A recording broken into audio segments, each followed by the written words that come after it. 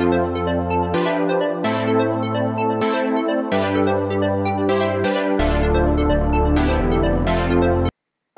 today we're going to go through intestinal obstruction. So it's going to be a long video because I've tried to exhaust almost all the data, starting from anatomy to management.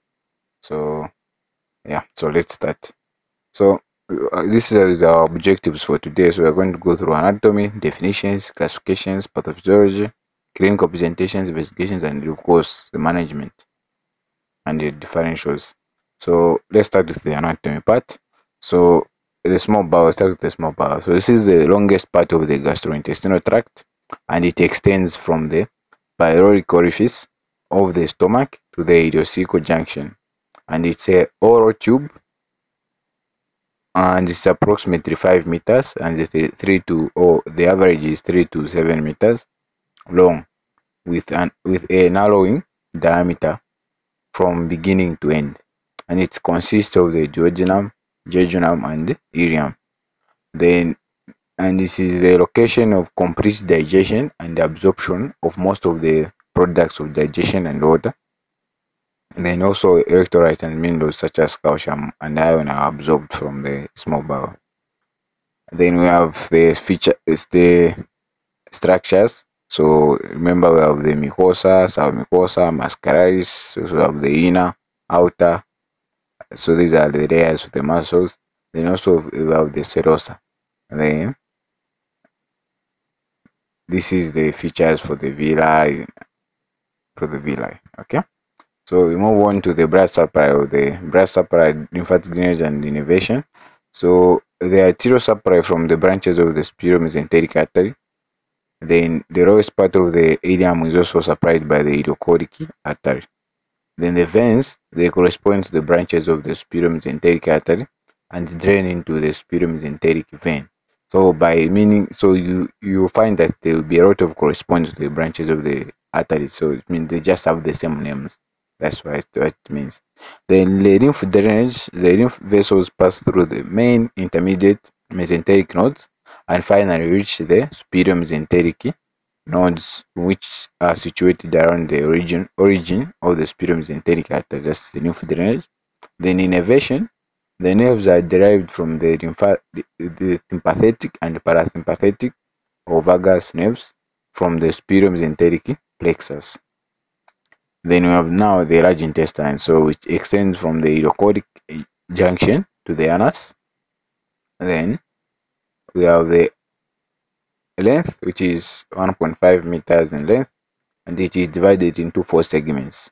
You have the cecum or the blind pouch. Then you have the colon. Then the colon, of course, you have the ascending, transverse, and descending colon. Then you have the rectum and the anus. The function of the large intestine, we have it lubrication of feces by mucus, absorption of water, salts and other solids, bacterial flora of colon synthesizes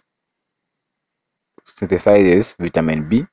Also have mucoid secretion of colon which is rich in antibodies of IgA group, which protect it from invasion by microorganisms. Then the microvilli of some columnar cells serve a sensory function. So this is the structure for the. So we have this take note of the ostra and the tenia cora, hepatic flexure.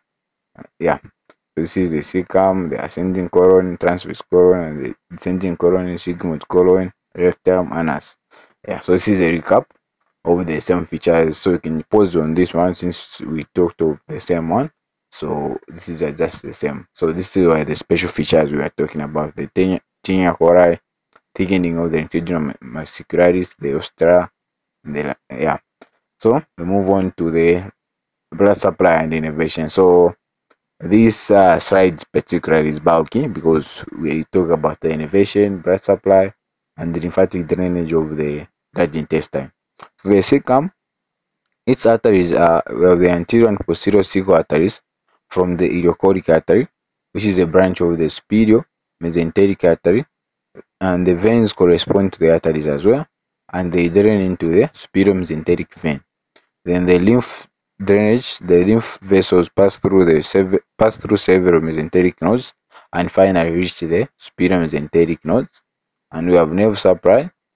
Nerve supply from the branches of the sympathetic and parasympathetic vagus nerves, from which the mesenteric plexus forms. Then we have the ascending colon, which has its arteries from the ileochoric and the right choric branches of the superior mesenteric artery, and the veins, same as cecum. So just go back here. They have the same veins. Then the lymph vessels drain into the lymph nodes lying along the course of the choric blood vessels and ultimately reach the superior mesenteric nodes.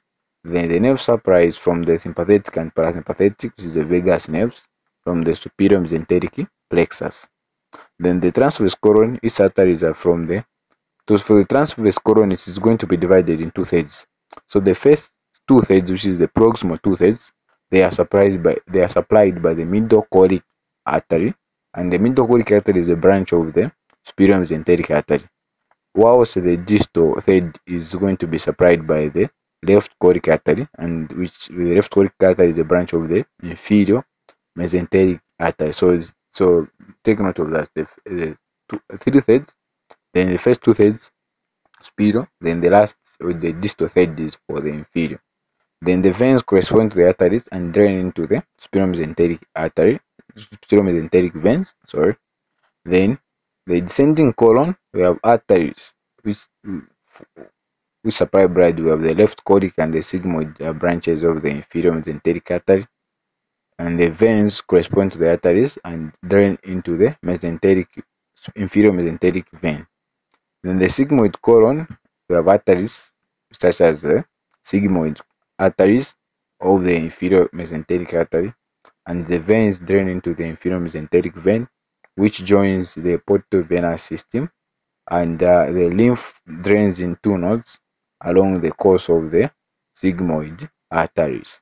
Then from these nodes, the lymph travels to the inferior mesenteric nodes. Then we have the rectum, which is the last part. Then the arteries, we have the superior, the middle, and inferior rectal arteries. Then the veins, this was supposed to be veins, correspond to the arteries.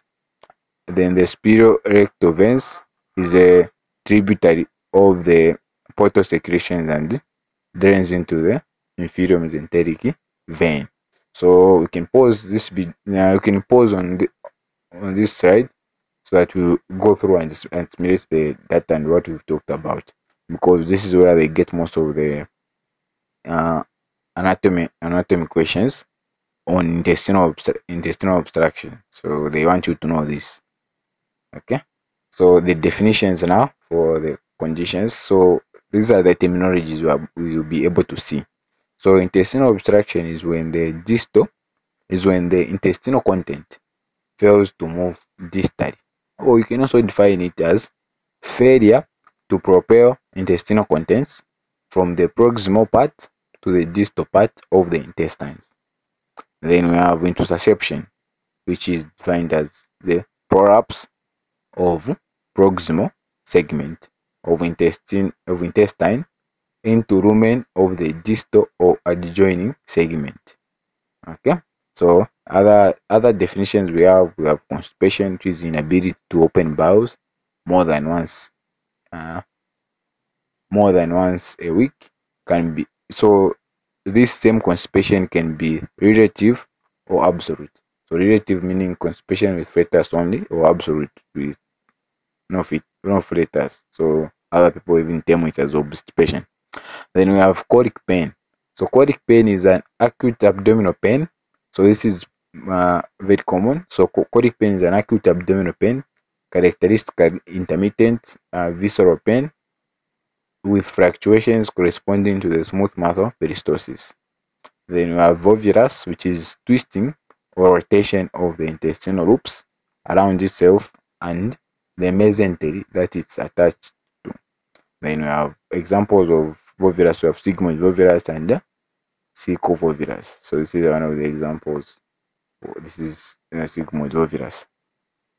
And then we have strangulation, which is ischemia of a intestinal segment due to external compression. Then we have paralytic ileus, which is a loss or lack of peristaltic activity due to neurogenic failure. That's paralytic ileus. Okay. So we are now going to classify. So there are a lot of classification. So these are some of them I managed to put.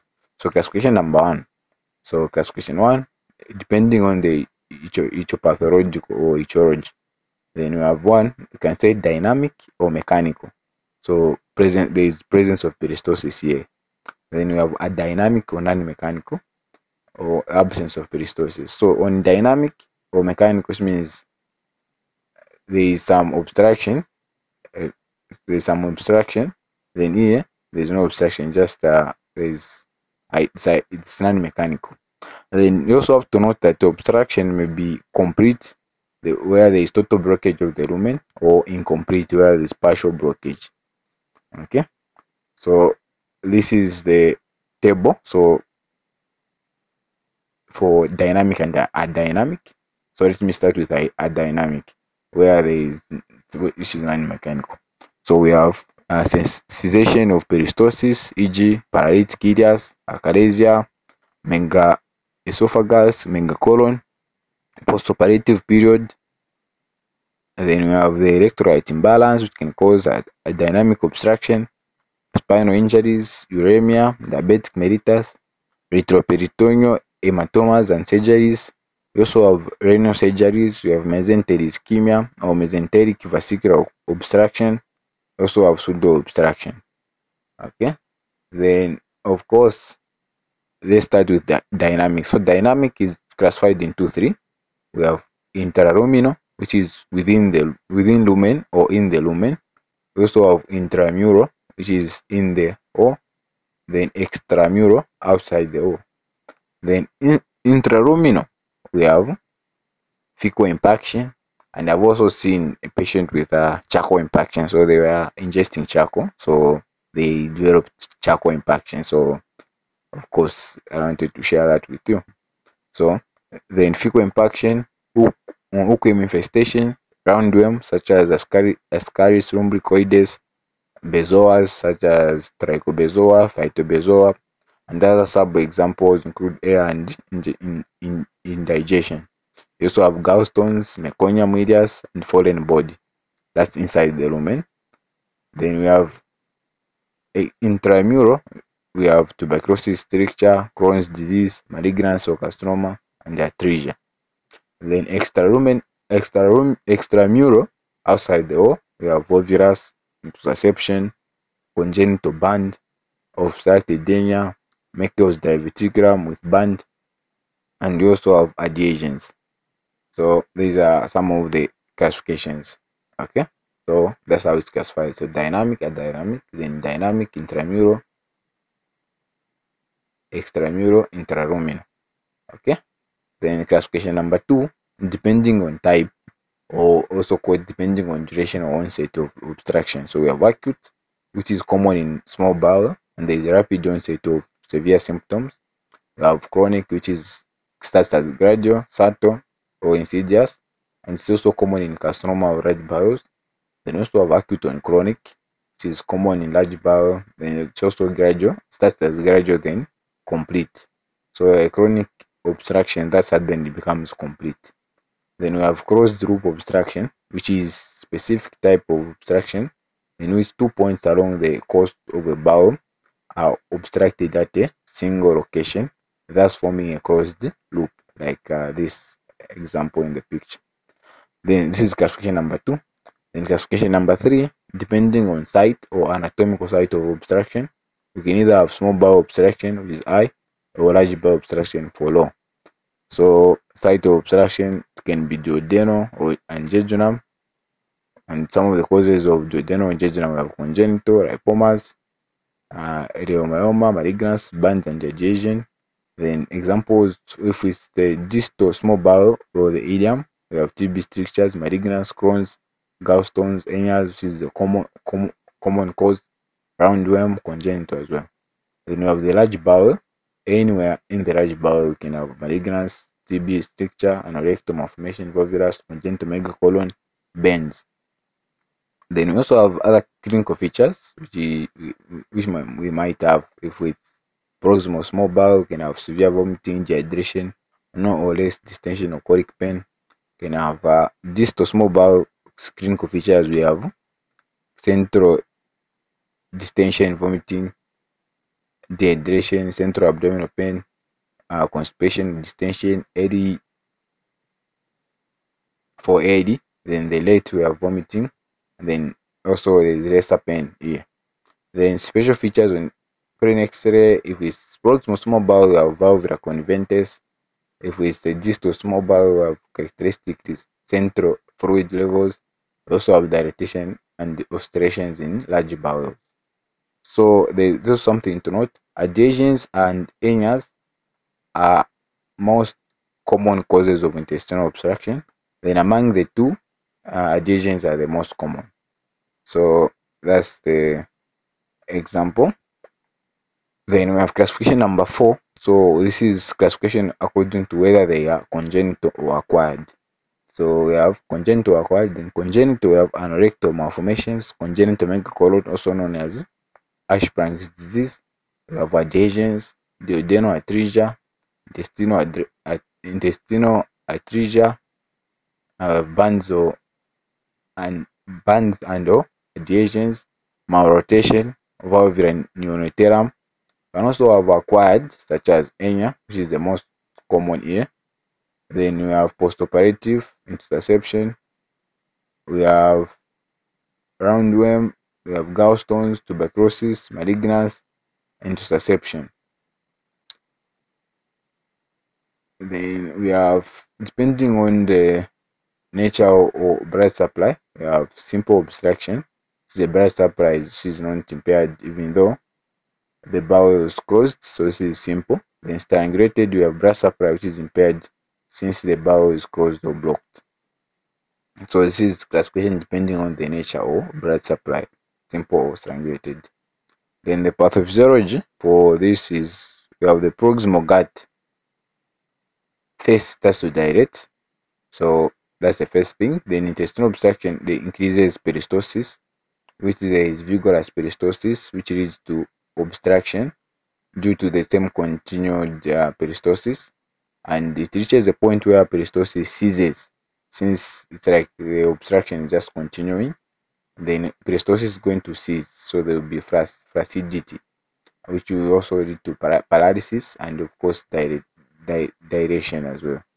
The distension of the proximal gut is caused by gas. There is overgrowth of both aerobic and anaerobic bacteria producing nitrogen and hydrogen sulfide. Then we have distal gut. The distal gut continues to perform normal peristalsis and eventually collapse. So like we said, there is peristalsis, and then it reaches a point where it just collapses. Then what happens at the site of obstruction is that, so where there is the obstruction, what happens is that there is venous return which is first impaired, which leads to congestion, edema of the bowels, which then turns purple. Then later on, there was venous obstruction at first, then later on there will be arterial supply and jeopardy, then which will change the color now to blackish discoloration, and also loss of peristalsis, which will lead to gangrene, perforation will occur. There will also be translocation of bacteria and toxins into the peritoneum, which will lead to peritonitis and eventually can lead to septic shock. So this is something to note of the fluid made up of various digestive juices. So for the fluid, we have saliva, which is 100 ml per day. We have gastric secretion, which is 2000 ml per day. We have bowel, which is 1000 ml per day. Pancreatic secretions, which is 1000 ml per day. And secus entericus, which is 3000 ml per day. So these are some of the MCQ notes you can take note of. Okay, then clinical features, we have the 4 cardinal features, which is abdominal pain, vomiting, constipation, and distension. So abdominal pain, central is small bowel, then peripheral is large bowel, then colic in nature, then it is intermittent 5 to 10 minutes. Then vomiting, there's reverse peristalsis of the stomach, bowel, fecal, and blast. Then frequent vomiting is jejunal obstruction. We have blood, gangrene, and hemorrhage. That's for if you have blood, then it will show you that there's a gangrene and hemorrhage. Then distension, also central is idio, peripheral is large bowel, then localized is sigmoid volvulus. Then constipation, you can have relative or absolute, or obstipation like we said earlier, which is a severe form of constipation where a person cannot pass to or gas. Then we have signs, which include general signs such as dry skin, sunken eyes, low urine output, feeble pulse. Then also have the abdominal findings such as distension, visible peristalsis, tympanic on percussion. Then we have auscultation, there's loud noise, intestinal sounds, also termed as boborigim. Then we have hernia orifice should be examined, as in you should be examined for hernia orifice, since you said they are most common. Then we have other signs, we have rebound tenderness, peritonitis for peritonitis. So if you have rebound tenderness, you have to suspect some peritonitis there. So we also have absent bowel sounds, which is aedes. Then we have continuous pain for strangulation and other signs such as tachycardia, tenderness, and fever and acidosis. Then we have septic shock, where so for septic shock, if there is septic shock, of course we are going to find fever, hypothermia, and other features such as renal failure and respiratory failure due to the same septic shock. And then features of strangulation are going to be so if there's strangulation, there will be continuous severe pain, shock, tenderness, and gagging, rigidity, absent bowel sound. So these are some of the features of strangulation. Then bowel sounds should be increased initially, then they are reduced to absent once fatigue or gangrene occurs or peritonitis. Then for the temperature part, you find that fever is going to signify inflammation in the bowel or ischemia or perforation. Then we have hypothermia, which can occur when septicemia develops due to lack of pyrogenic response, which suggests poor prognosis. Then, of course, digital rectal examination is mandatory, and you find that there is a normal anal appearance. So these are just some of them. It's not always you find the normal anal appearance. So you can find normal sphincter tone, empty rectum. So depending on where the obstruction has occurred from, then you have Brad stool, which implies gangrenous bowels. You can also have a palpable rectal mass, which may be diagnostic. Also, you may find a palpable sausage mass in the pelvis, which signifies intussusception, volvulus, and others. Then, of course, this is mandatory in females and should be done before rectal examination. And there is even a quote here, so they say never insult a woman's vagina by doing a DRI first. So if it's a woman and you're suspecting IO, you have to do a vaginal examination first, then do a DRI. So that's how it goes. So we are done here. So let's go to the investigations. So we can do brain radiography or abdominal X-ray. So we can do supine, erect, and barium with also with barium enema. So initially we're supposed to start with the supine abdominal X-ray, which is taken. Then later, if needed, then you do X-ray in erect posture, which is taken if perforation is suspected. So supine is first thing we're supposed to do. Then chest X-ray may find free air under diaphragm. So like we said, especially if perforation is suspected. Then for full blood count, you find they may be increased white cell count, which will signify ischemia and perforation. They may also be for the FBC, you may find increased white cell count. Then if there is ischemia and perforation, you find if there is this for the increased white cell count, you find ischemia and perforation. Then for increased hematocrit, it signifies dehydration. Sorry, almost got lost there. So we also can also do ESR, ABD, and the arterial blood gas might show you at metabolic acidosis, which you will find in strangulated bowel perforation. Then you can do your urea and electrolytes plus creatinine, group and safe, abdominal ultrasound, your CT scan. So these are some of the investigations you might order. So for the abdominal X-ray, let's do some background check. So the thing you're going to find are multiple air fluid levels. So the proximal the obstruction, the lesser the air fluid levels.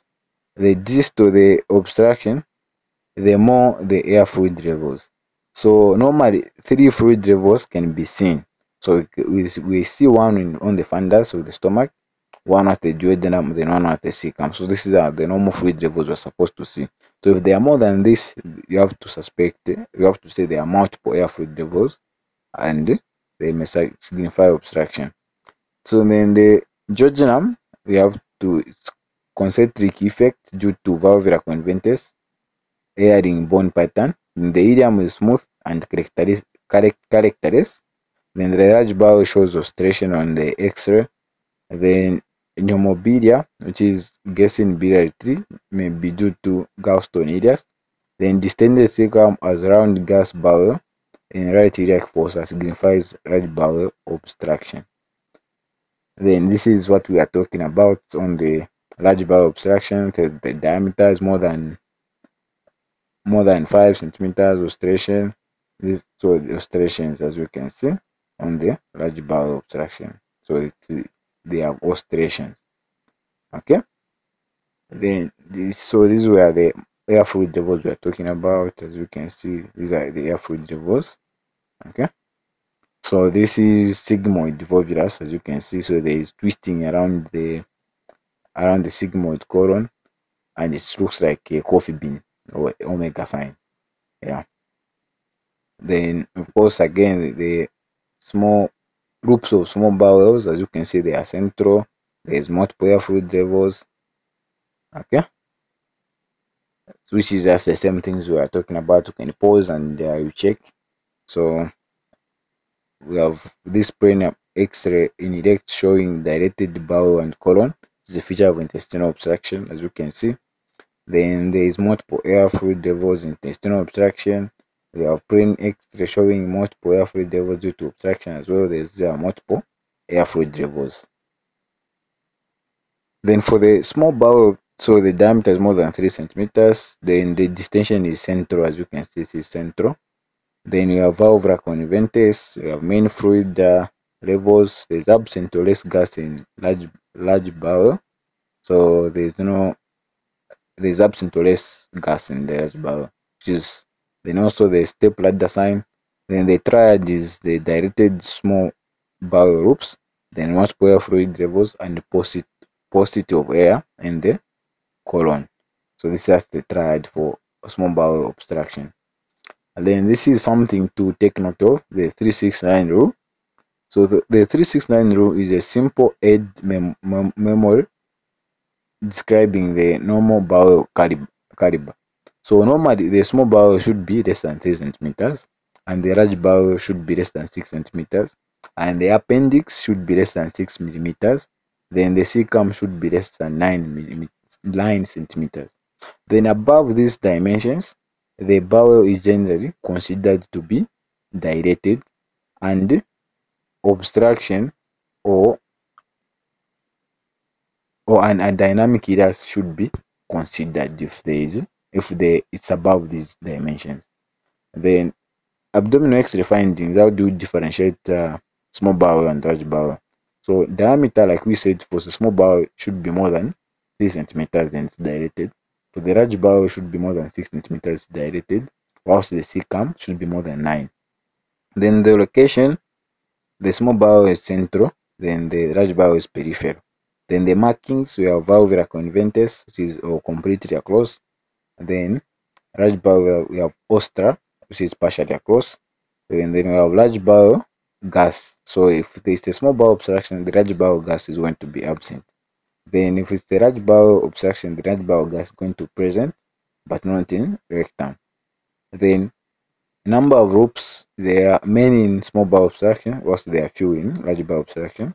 Then fluid levels in small bowel obstruction, there are many and they are short. Then for large bowel obstruction, there are few and they are long. Okay, so this is what we have just been talking about previously.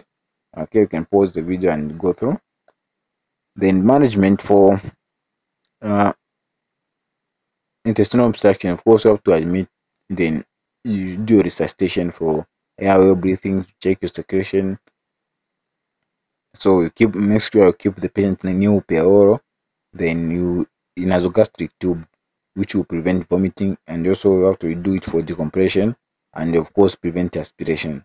Then the urethral catheter is going to monitor the urine output, to radiable venous cannula, of course. Then you collect blood for full blood count, cross margins. You're most likely going to do, if confirmed, you're going to take this patient for theater. Of course, you have to check for blood and you rule out any breathing abnormalities. Then, of course, you have your fluid and electrolyte replacement, antibiotics. So you can do empirical therapy at first. So you cover gram positive and negative. Then, of course, anaerobes. So this is one of the examples of combinations. We have ampicillin, gentamicin, and metronidazole, and of course cephalosporin. So, but you can check at the hospital's facility for the guidelines uh, at the local facility you are working from, since they may differ. Then, of course, your blood transfusion, if needed, you can do FFP or pre-test in critically ill patients. So you have to check. Then, of course, ICU and systemic management of complications. If the patient presents with acute respiratory distress syndrome and DIC, SIRs, of course, you have to take them for ICU, then manage these complications. Then, if hypotensive, you have to use your dopamine and your dobutamine for the sustain of the hypotension. If the fluids fail, that's when you include this now. The monitoring, so you have to monitor vitals, respiratory rate, your blood pressure, temperature, pulse. Then, of course, laxatives. I can give one of the example is bisacodium, but of course, can use anyone which is available. Then the definitive is, of course, is surgery. Prepare for immediate laparotomy, which is the exploratory. We are going to find out exactly what the cause is. So this happens in our setup because we don't have enough investigations to actually know what the cause is and to do the exact management. So we go for exploratory laparotomy. So that's our definitive here. Okay. Then principles of XRAP. So after you do a XRAP, you have to find out what the exact cause is. If it's adhesions, you do adhesions lysis. If it's bands, you do a band release. Gallstones, you have to remove. Volvulus, you have to untwist and resect. Obstructed, then you have to reduce. Ganglion, you have to resect. Stricture, you have to resect and do your stricturoplast. Then advanced malignancy, you have to bypass. And then whilst you're doing the XRAP, you have to check for viability of bowel. So these are some of the signs you look out for. So look out for peristalsis, look out for any pulsations, bleeding in mesenteric bowel, or friability, friable or flabby muscle is seen in ischemia. So make sure I take note of this. And also the color, is it black, is it pink, or dull or lustrous serosa, which is seen in ischemia. Then also is the serosa shining. So these are what you look out for in checking viability of bowels. Then do complications of IO. So we have peritonitis, hypovolemic, and septic shock. We can have renal failure, intra-abdominal abscess, Modband status, and acute respiratory distress syndrome. Then after surgery, these are some of the post-surgical complications. We can have pelvic abscess, subphrenic abscess, biliary or fecal fistula, a based abdomen, bends and ischemia, incision hernia. So these are some of the post-surgical complications. And then differential diagnosis, we have paralytic obstruction, pseudo obstruction, and ascites. So these are some of the differential diagnosis you can use. And then we are done. Thank you for watching. This was a long video, so Thank you for watching, and like this video and subscribe if you haven't subscribed to the channel, and hit the bell notification. See you on the next video.